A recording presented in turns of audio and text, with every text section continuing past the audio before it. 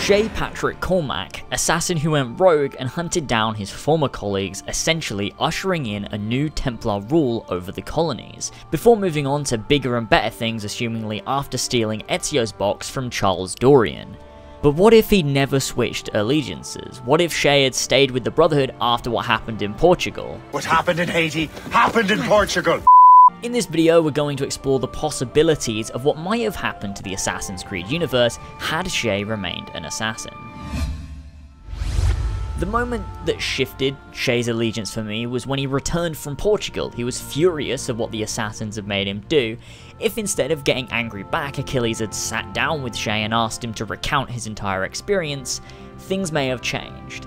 Shay would have explained to Achilles everything that happened within the temple, the artifact, and the tragic events that followed. Thousands dead thanks to the manuscript. Achilles would look down, feeling saddened by this news, and take full responsibility. This would cause Shay to retain some respect for the mentor and his other allies.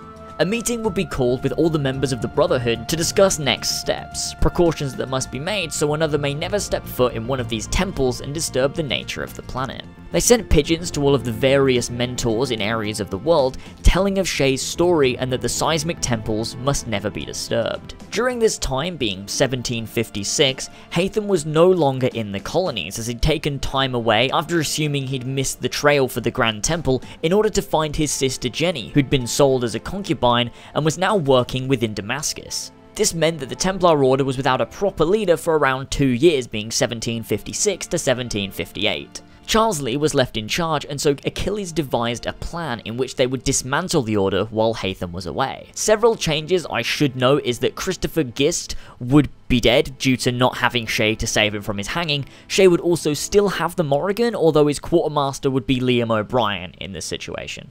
At this point in time, there were more assassins in the colonies than there were Templars.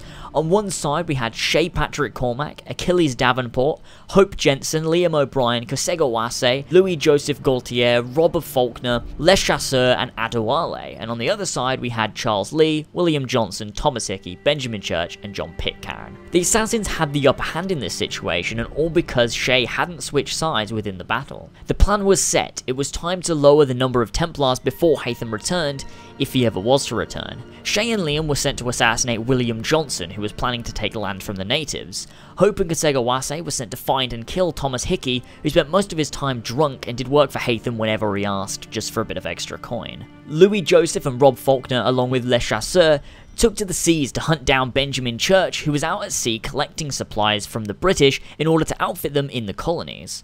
And finally, Adewale and Achilles went to kill John Pitcairn. If all of these plans went smoothly, they could work as one large assassin unit to take down Charles Lee, leaving Haytham completely open with no defenses when he returned to the colonies. Each plan went down without a hitch. After all, these are well-trained assassins who'd honed their skills for years. Hickey was killed with a stab wound to the throat and died drowning in his own blood amongst tankards of ale. John Pitcairn was found dead in his own homestead, his throat cut and his bodyguards dead. William Johnson was a tricky one. There was a fight, but nothing Shay and Liam couldn't handle. One by one, his guards fell until they could finally reach William and silence him. Lastly, Benjamin Church sank with his ship to the bottom of the ocean, along with the supplies for the army that seek to oppress the colonies further. Everything had fallen into place. All that remained was Charles Lee. Charles Lee was well aware by this point that the assassins had succeeded in killing his allies, and with Haytham still gone and no way to contact him, he feared for his life. But Charles was no coward. He would honour Haytham by still fighting for the Templar Order. He was to finish his plans in the colonies as soon as possible, and then sail for London, England to await the arrival of Haytham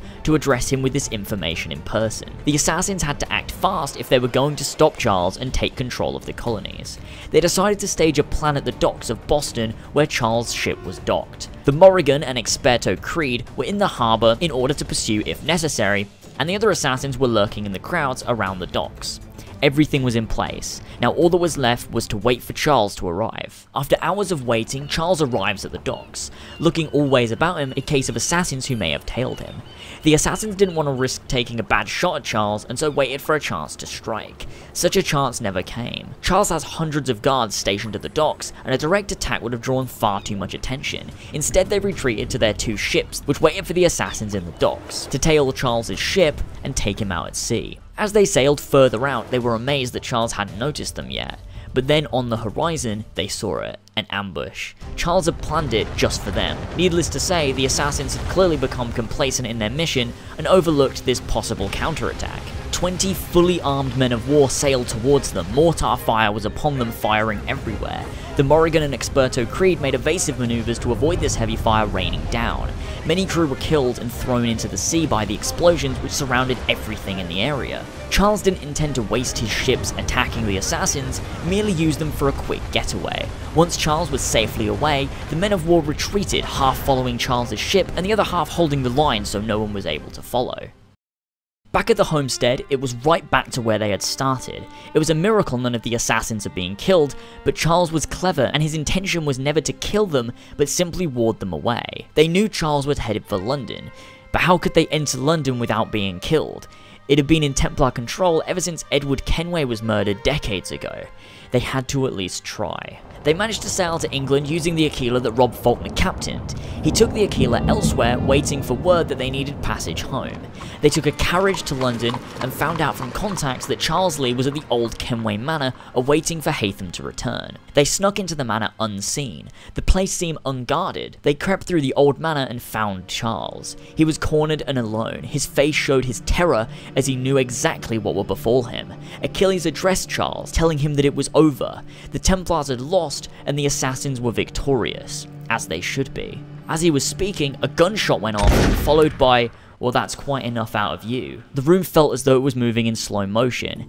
Everyone had turned to the door to see Haytham standing with a smoking gun in his hand. Just in time, wouldn't you agree, Charles? Charles nodded, still in shock that he wasn't yet dead. Haytham walked through the room, over to Charles. None of the assassins dared raise their weapon. They weren't sure if there was more of a trap that lay ahead. Haytham looked down at Achilles' body on the ground. The bullet had shot straight through his head, killing him instantly, and pieces of him laid scattered around the manor's floor. Last time Haytham had been here, his father's corpse had laid on the same ground. He snapped himself out of it and back to reality. Haytham raised his sword and urged Charles to do the same. He was a man of honor and wasn't going to go out without a fight. Good luck to all of you. May the best man win, Haytham spoke. From within the crowd, I make my own luck was heard as Shay stepped through, raising his sword with the other assassins. They then engaged the 2 Templars with their steel, blocking, attacking, and counter-attacking. Charles is well trained, but not as well trained as Haytham. He was almost effortlessly blocking the assassins. He cut down Hope, followed by Kasegawase, but as each assassin fell, the Brotherhood just fought harder. Liam opened up a wound in Charles' leg, enough for Shay to go in for the strike, but he was cut by Haytham, who used his hidden blade to wound Shay's arm, and with his sword hand, cut down another of the assassins, this time Le Chasseur. Running to his aid, Louis was also cut down by Charles this time, using all of his remaining strength in his attack. This left him wide open for Shay and Liam to both pierce his chest with their swords, while Adewale held back Haytham. Liam and Shay looked over at Adewale, who was holding back Haytham with his sword, their steel blades locked, and they exchanged looks at one another, both staring dead into each other's eyes. Your father would have been disappointed with you, boy, Adewale said sternly. I'd never fought beside a man with as much honor, kindness, and fierceness as Edward.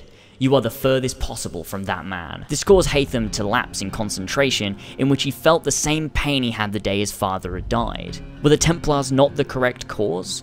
Was his entire life for nothing at all? Wasted on an ideology he was indoctrinated into by the same man who murdered his father? It was too late now. As he thought these things, he'd already felt the cold metal of Adewale's blade pierce his chest. He fell to the ground with a sword through his chest, the same way his father had died decades ago. And slowly, his life ebbed away at Adewale's feet.